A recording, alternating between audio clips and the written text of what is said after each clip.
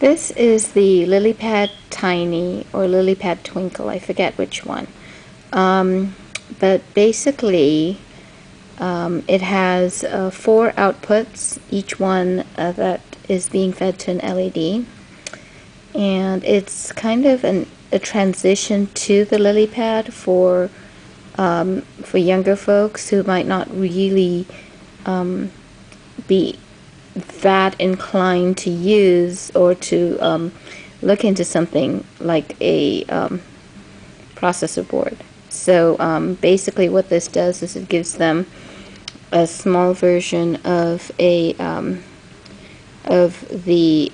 Lilypad, and it has a pre-programmed set of outputs with different kinds of blinks and things, and the idea is that they would actually sew it without necessarily knowing what it does, but then they have something kind of cool that they can wear, and then you can show them the back end probably on a proto kit for the Lilypad.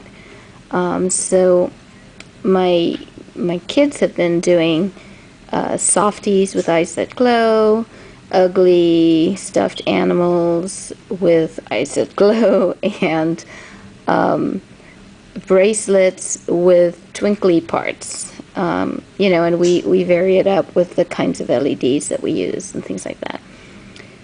I did want to point out that even for an introductory class, yes, it's electronics, but again, the group is not necessarily going to be that used to spending money on electronics. So although each of these components is not too expensive on its own, I've gone ahead and used regular LEDs in my circuit just for demonstration purposes.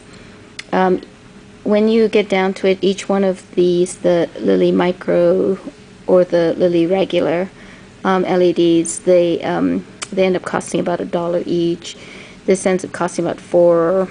This is about $7. So, you know, it's about a $15 setup, I would think. And to be honest, I just like that the LEDs on the regular LEDs shine so brightly. There's no question as to whether they're on or off.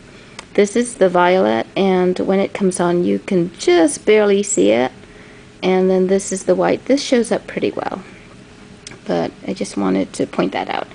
So I've used, for the thread here, this is the regular bobbin of conductor thread. It costs just a few dollars on the SparkFun site, and it's kind of a coarser thread, but it works just fine for this sort of length of a circuit lines, and you know, for that size of trace. If for much longer, I really don't know if it will actually, you know, on a 3-volt battery, if it will actually produce enough current to let the LEDs go on.